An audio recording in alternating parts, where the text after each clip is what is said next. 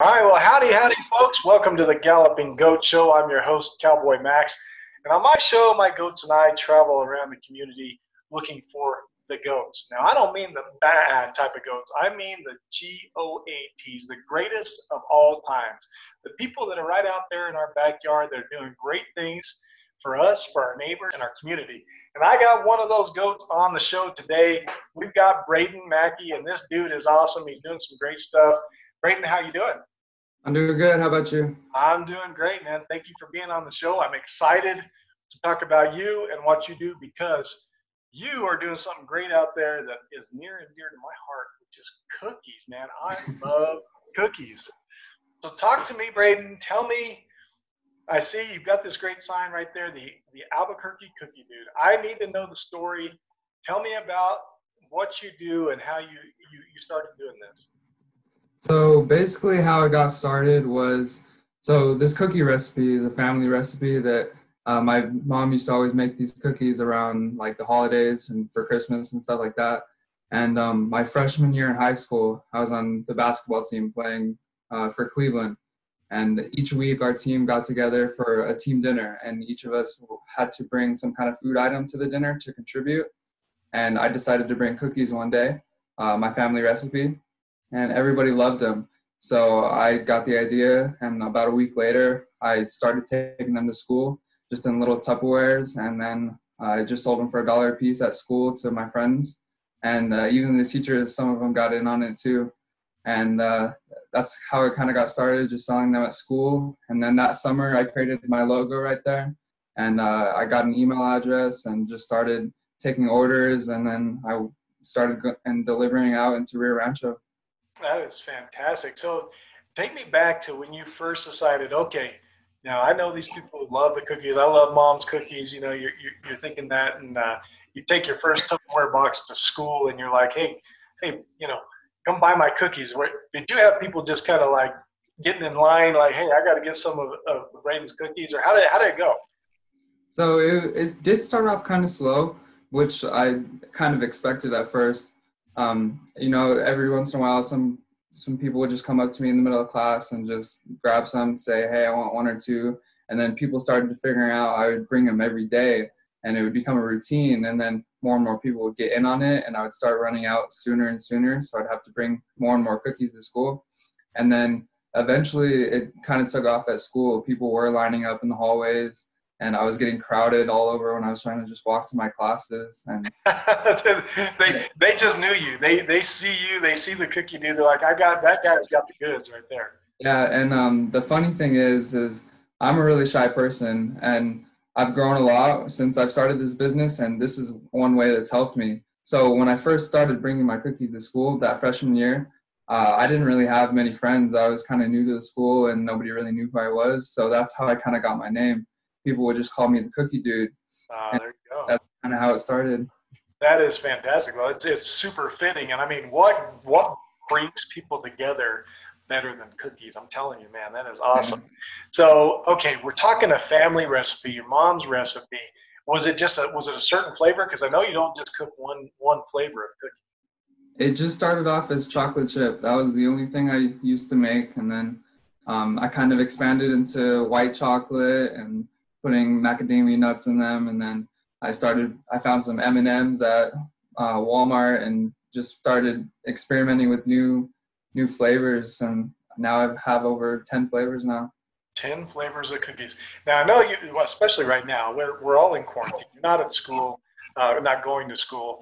I know that you have a clientele that's outside of of the folks there, your schoolmates there at the high school. So what does your customer base look like out in the community? Is it businesses? Is it just moms and dads? Who are you selling the cookies to?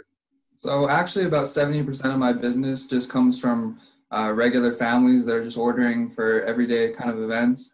And then I do have some clienteles that are business professionals that do order for me sometimes. For example, I have a lawyer that orders from me about once a month. She gets an order and she gives them out for her clients. So yeah, but mostly it's just people like you, just families. Wow, that's fantastic.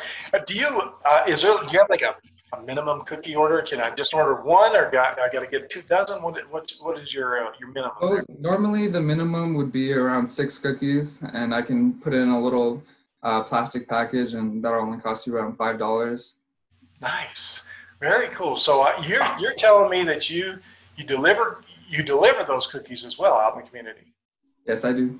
That is fantastic. What do you think is your most popular cookies? My most popular cookie, it's always between the M&M and the chocolate chip. People are just really big fans of the chocolates and the cookies, I guess. I saw on one of your flyers, or actually on your Instagram page, I saw some red velvet cookies. Is that a special holiday treat, or do you do that whenever? Yeah, I did a special red velvet cookie for Valentine's Day. I posted that about a week before Valentine's Day to try to get some hype for that holiday. And Yep. all I did was, it's the same exact flavor, and I just put some red food coloring in the dough, and I just made it red. That's fantastic. I like the chef. You know how you get those things done, and so, red velvet to me was is it just a food coloring thing? Is that where you It's get just a food coloring, yeah. No red? flavor. Just chocolate with food coloring. Yep. I love it, man. That's fantastic. Okay, so tell me about the people that are out there that are buying cookies. What do you feel like is the most common quantity of cookies that are being purchased? My most common order, just for like normal people just wanting cookies for whatever reason, I'd say is between like 2 and 4 dozen. That's how Okay, many. Yeah. 2 and 4 dozen. So I'm envisioning you. Let's take it back a little bit. Pre-quarantine time, when you're in school, and I'm going to assume, and you correct me if I'm wrong. I'm going to assume you've got your daily customers at school that you pretty well are planning for all the time. Then you've got people placing orders out there. And so what does their typical day look like? Are you cooking cookies every night? Are you baking every night? Before this quarantine, definitely was. Yeah. Mostly every day, if not 4 to 5 times a week. How many cookies are you baking at a time? At a time, I can bake around, on a good day, around 5 dozen a night. 5 dozen a night. Wow. And then it's not like you've got a shelf back there in the pantry or something that you've taken from mom and said, hey, you're pretty well baking and getting them out. Is that right? Yeah, that's right. I switch out the trays quick, and I gotta clean it all up and the whole process. Turning and burning, man. You just so are you and your mom throwing elbows with each other at night, or your dad or somebody, whoever's cooking dinner, and you're trying to cook cookies? Are you guys fighting for oven space? Sometimes it does kind of get in the way, especially when I get home from when we were still in school. I'd get home from school and I'd want to take a little break and just relax for a little bit. And sometimes I'd wait a little too long, and they'd already be starting with dinner, and then I need to get a cookie order in, and then we're all just hovering around the kitchen, just all in each other's way. Braden, how old are you? I'm 17. You're 17. You're a senior in high school. You've been doing this since you were a freshman. Did you? I mean, you're a young entrepreneur, is what you are. I mean, you're a businessman. You're doing your thing. You're selling your product. Did you know going into high school, you're like, hey, I'm going to start a business when I'm in high school? Was that on your mind? Definitely not. No, I I was just going into high school, just trying to fit in, and then this kind of got brought up, and I kind of found my little niche in high school. So That is awesome. That's an exciting story. I'm looking at a flyer that I have here, and I see this thing. It's called the Sweet Acts of Kindness. Can you tell me about that? So my Sweet Acts of Kindness movement, I started that last February in 2019. And basically my goal was to just go out into the community and thank everyday people for everything they do for our community. For example, I started off my movement going into the Rio Rancho Police Department, and I baked them, I think it was 5 dozen cookies for them, and I gave them to them for free of charge. And I got to tour their headquarters for Rio Rancho Police Department. And I got to meet the chief of police and a lot of great officers, and basically just thank them for the service they do for our community. That is awesome. Do you feel? I also was looking on here that people can order cookies through you and essentially have you uh, as a donation, have you deliver them to first responders. Is that right? Right. So that was another part of the Sweet Acts of Kindness movement. I went out into the community and I tried to set an example. And then through that, I wanted people to get in on the movement too, so they could order cookies from me, and then they can write a special message, and I can actually Photoshop a message and print it on top of the box and as a label on the box. And then I would go out and deliver to whoever they wanted. So if somebody ordered and they wanted me to go deliver to like their grandma or their parents or somebody for a surprise, I would just show up to their house and just surprise them with cookies. That's fantastic. Have you felt like during this quarantine time, has it hurt your business, or are you getting some of these, especially the sweet acts of kindness type of momentum? It did die down a little bit at the very beginning, just because I was also trying to transition into this new kind of lifestyle. So I wasn't really posting, I wasn't advertising on Facebook or my Instagram, just because it was a weird time for me. But this past week, it has kind of picked up a little bit more. Braden, do you feel like going forward, obviously you're a senior, you'll be graduating, may not have the big graduation ceremony we'd hope for type of thing, but you're going to be graduating from high school. Are you going to college? Are you going, what are you going to do after high school? Yeah, my plan is to go down to New Mexico State University, and I'm going to study business operations and marketing.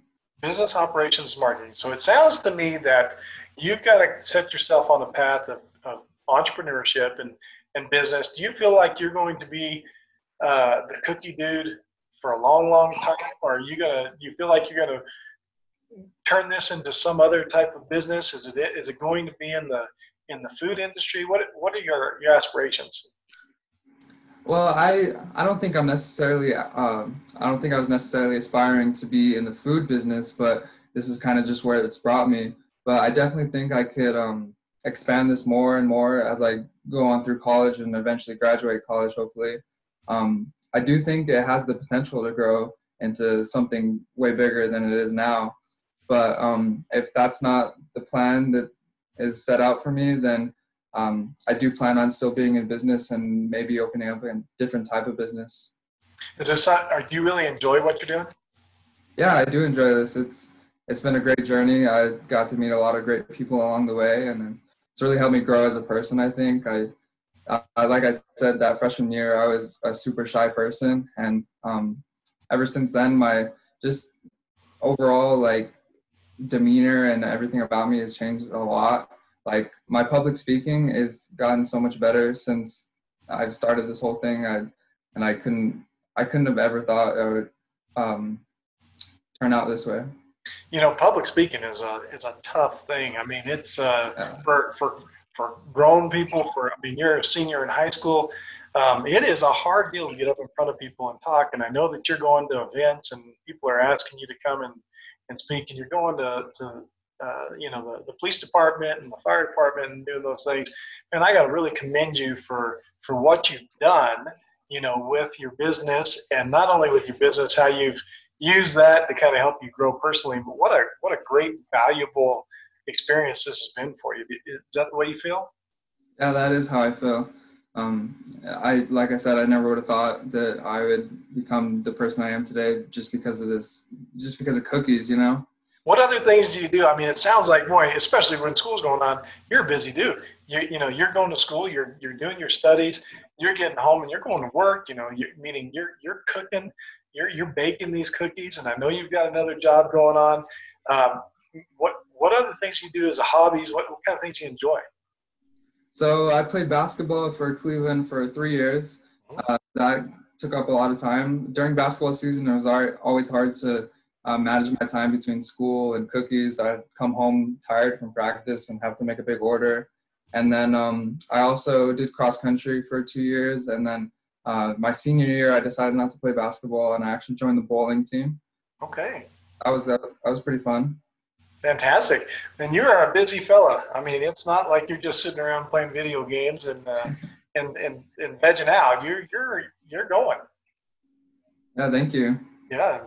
Do you enjoy being busy like that? It is. It keeps me busy. I like that. I would rather be doing something like that than just sitting around and hanging out all day. There you go. All right, so let's get down to the nitty gritty stuff. How do we get your cookies? So you can order on you can either order on my Facebook, email address, or my Instagram page. You can just DM me on either of those platforms and tell me what kind of cookie you want, how many you want, and then you can give me your address or we can meet somewhere. I'm always flexible with things like that. And then I always deliver for free within the Rio Rancho area. If I have to go like far into Albuquerque, sometimes I do charge a small delivery fee. Okay. Now, tell me your Instagram and your Facebook addresses. My Instagram is just at the ABQ Cookie Dude, and I believe my Facebook is just called the ABQ Cookie Dude. ABQ Cookie Dude. That's how we find you. And you've got a website named the same thing, the ABQ Cookie Dude. I actually don't have a website at this moment, but I do have a domain name saved. I'm currently still paying for that monthly, but I haven't developed an actual website yet. Well, that was smart to get the domain. There you go. Now you're being a lot of forethought there. So Facebook and Instagram, and when we've got the craving and the hankering for cookies, that's where we go. It's your Facebook and your Instagram page, right? That's right. That's fantastic. All right, great. Thank you so much for being on the show. I really dig what you're doing. I respect it. I think that you've done a great job. Proud of you for that. You're definitely an inspiration for young people for sure, and a lot of those us older folks that are trying to do some business stuff. Hey, we can learn a thing or two from you, I think. Thank you. I really appreciate that, and I'm happy to be on here. So. All right, well, fantastic. All right, well, thank you, Braden. And folks, if you're out there watching and listening, it's been a pleasure to be here with Braden Mackay with the ABQ Cookie Dude. So if you're just craving cookies like I do all the time, go to his Facebook or Instagram page, order some cookies. He's going to bring it out to you. It's going to be great. This is the Galloping Goat Show. Until next time, go out there and be the goat.